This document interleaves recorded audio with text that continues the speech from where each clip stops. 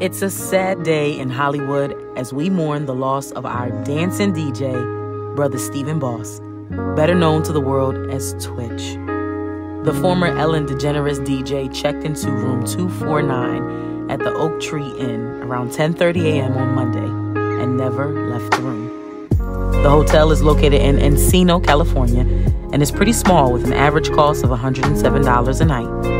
Around 11:15 the next morning, his body was found in the hotel room's bathroom by a hotel staff after failing to check out. After paramedics arrived, the former TV DJ was pronounced dead of taking his own life. Twich's wife, Allison Holker, was the one that informed LAPD on December 13th, 2022, that he had left their home without his car and didn't return to the house, which was unusual for him. The hotel staff later claimed that Twich didn't appear agitated or even upset. The hotel has since stopped renting rooms out for the week following his death. Hey, what's going on, everybody? Twich unfortunately leaves behind a wife and 3 beautiful children.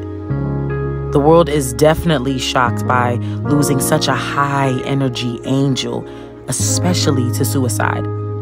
Let this be a sign to check in on your strong friends and family too, especially the ones that smile every day. Sometimes they're the saddest. Rest in peace, Twich. Until next time.